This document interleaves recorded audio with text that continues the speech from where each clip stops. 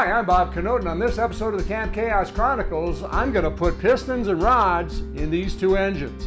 But we got to solve a problem first. And it has to do with this and this. And it wasn't that easy to solve.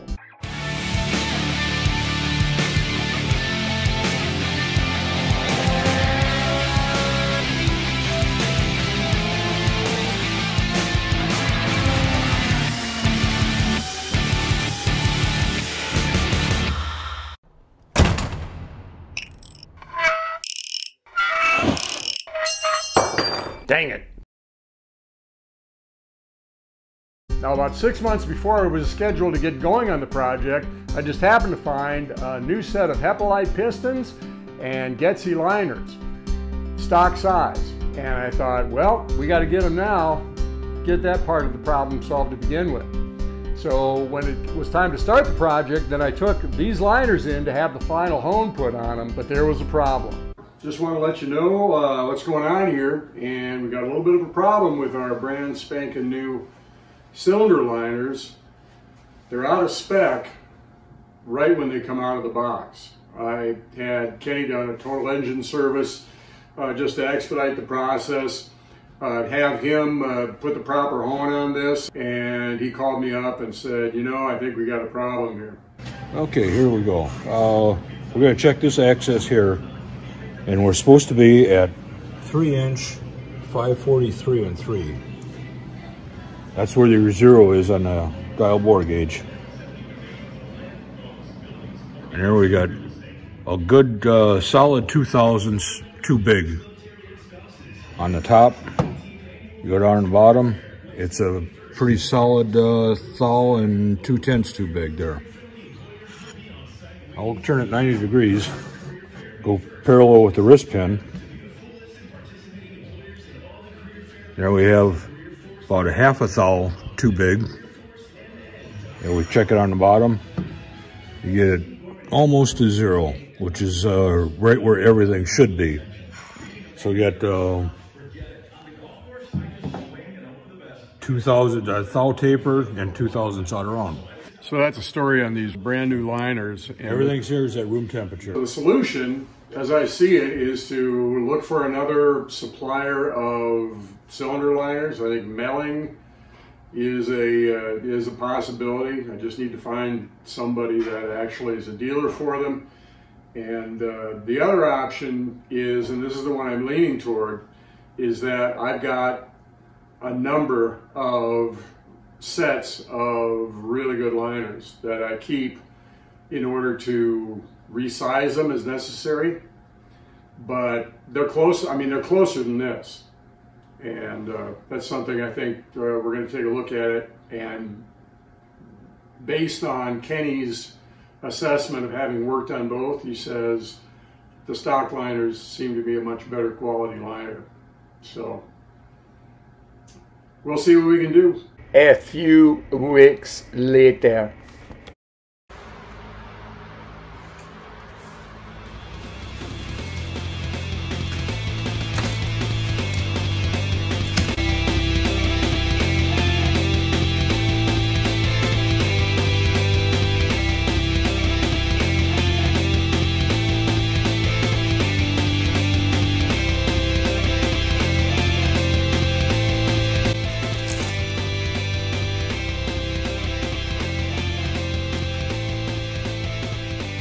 So here we have two different manufacturers of liner.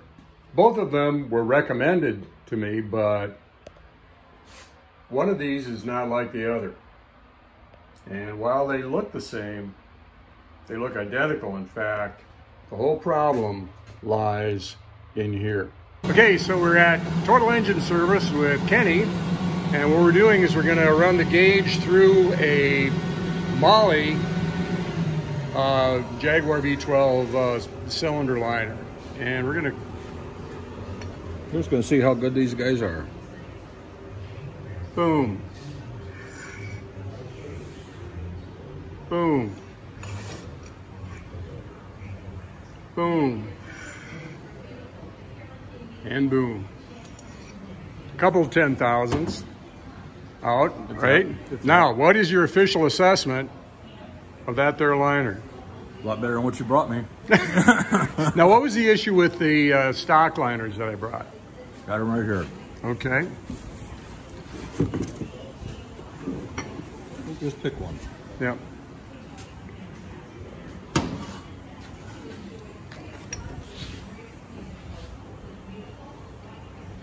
Plus a half. Plus about 7/10. Plus 7. Plus 1. Okay. So actually, for stock liners, those aren't bad. Not bad.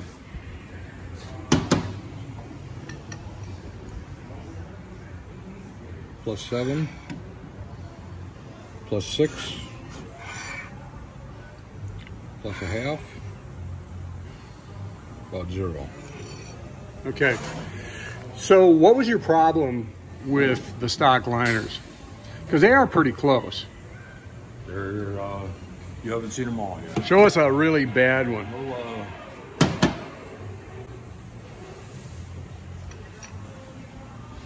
There's a half. There's a half. 0.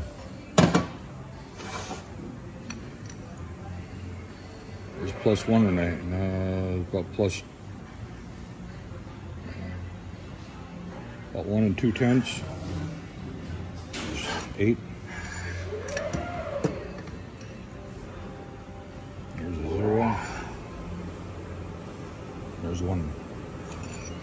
So, okay, we do have a little bit of variation there, but those new ones that I brought in, the first ones, the Getsy's, in the yellow and white boxes, those are better than those. If you're, I mean, we're 2000s out around, or 2000s over and so forth.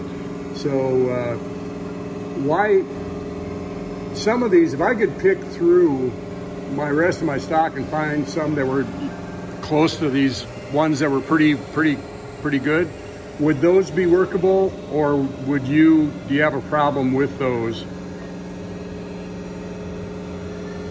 What size are we going with? What's our final bore size? Well, these are half, okay, let's take one that's a half a thou got tapering out around. Or let's say it's got 1 thou tapering out around. Okay, in order to get that straight and round, I'm probably going to need 2.5 thousandths. Okay. Material to work with. Okay. So as long as these are in the spec of the manufacturer, could we just put a finish on them and use them? You probably could. Probably could. It's hard to say what happens with these things when you put them in the block and tighten them down. What about the good old-fashioned brush hone? That'll work too. That'll work too. Just a dingleberry, huh? Yeah, dingleberry, my favorite word relating to tools. I've been called dingleberry myself once or twice. So anyway, these new ones here, these are certainly... They're considerably better than... Yeah. Now, what would you say about the finish that's on there? They use cast iron rings, chrome rings? I believe those are cast iron, those Hepalite rings. They should be fine. I don't have a profilometer with me, but... Okay. So there is a gauge that you would use in order to determine the roughness. You can, yeah, profilometer. Okay. So we finally got the cylinder liner situation sorted out. You would think that the solution as far as the Getsy liners would be concerned is you just send them back, get your money back. Well, you know what? There was 6 months between when I bought them and we determined that they were bad, so not going to return those. I can use them later on in a project where I need to go oversize, but I'm not going to use those in any sort of a project for a client. Regarding the stock liners, you know, they were within specification in terms of out around and taper. Wouldn't use those in a client engine when I've got brand new liners that are definitely right on the nose in spec like the Molly cylinder liners are. But for an engine for me, I'm going to use those. Probably I got to come up with an inexpensive rebuild for one of my cars, and those are the cylinder liners I'm going to use. A couple of them that need to be replaced, but I'll use the dingleberry hone on them, or the brush hone as it's known elsewhere, and they're going to be just fine. Now, as far as the 6.1 liter TWR engine is concerned, the situation there is a little bit different. The situation here is that we had to come up with a new set of pistons for the TWR engine. And I'm going to do another video on the pistons, so I'm not going to go into a great deal of detail here, but just suffice it to say that this is an original TWR piston, and this is what we had to come up with an aftermarket piston.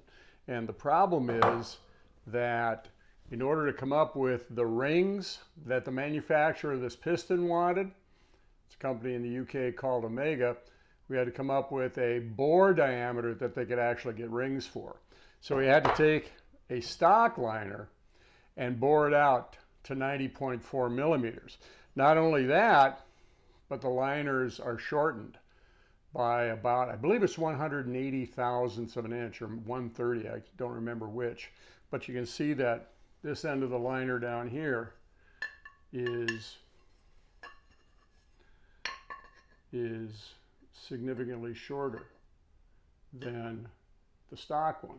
I'd call that about 130 thousandths. Now the reason that these had to be shortened, as you can see right here, is because of the fact that the stroke was increased to 80 millimeters, and that increased stroke would bring the piston into contact with the counterweights on the backside of the crank. So it's a little bit different, but it was not much of a problem. We used the original liners and bored them out, except for a couple of them. Actually, we had to bore these out because it was over 20 thousandths oversize. So we actually had them bored out at DW Engineering. Lieutenant Dan bored these out for me to within a couple thousandths, 2-3 thousandths of an inch of finish bore. And then Kenny up at Total Engine Service honed them out the rest of the way with a special fixture that I've got for doing that. Finally, after a few months' time of wrestling with issues, we've got complete sets of liners for both engines. So there we are. This is Saturday afternoon, and first thing Monday morning, I'm going to start cutting rings and attaching pistons and connecting rods and start to get these engines together. Because I got one that's got to be ready to go in 2 weeks. It's going to be tight.